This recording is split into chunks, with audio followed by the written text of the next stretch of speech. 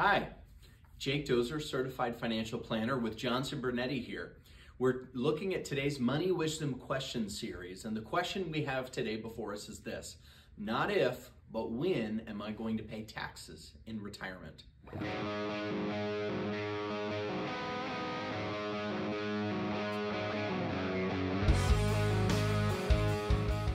Benjamin Franklin is commonly attributed with the quote that says this: "There's nothing certain in life but death and taxes." Isn't that the truth? However, understanding when you're going to pay taxes really comes down to the most pivotal thing, which is this: what did you add your money to before you retired, and even in the early years of retirement? When we look at investment accounts, generally speaking, because again, this isn't specific tax advice to you, but generally speaking, 3 types of accounts exist, and each of them have unique tax treatment.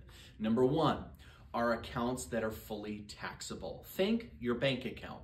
You know, in the past few years, we've actually started seeing getting tax returns, or tax forms rather, from a bank account and being able to have taxable interest. That's true in what's called a brokerage account or a non-qualified account.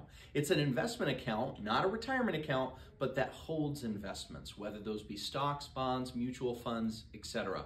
And those accounts, as they grow, and then those gains from the growth, or losses of course, are exposed or realized, that's when we pay the taxes. Now that happens in those accounts whether we withdraw the funds or not.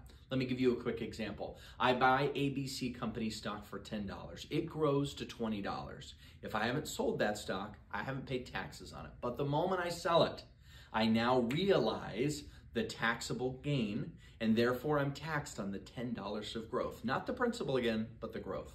That's account number 1, a non-qualified or a brokerage taxable account. Account number 2 is probably the most common that we interact with, which is pre-tax or traditional accounts. Those typically come in traditional IRAs or a traditional pre-tax 401k or some other type of a retirement account like a 403b, etc. And those accounts, what you do when you contribute money into them, you're getting a tax deduction up front for the amount you put into it. But then, of course, in the future, any growth that that account has experienced, along with the contribution itself, will be taxed upon withdrawal. Now, the benefit there is deferred taxes. The benefit there also is years of compounding growth that would have been taxed otherwise, that you get to continue to reap compounding growth on. Account number 3 is something that is a little bit more recently, in the past 20 years or so, been introduced, and that is a Roth. Roth can again be a 401k or most commonly an IRA. Now in that account, it's inverse to a traditional account, traditional IRA that is.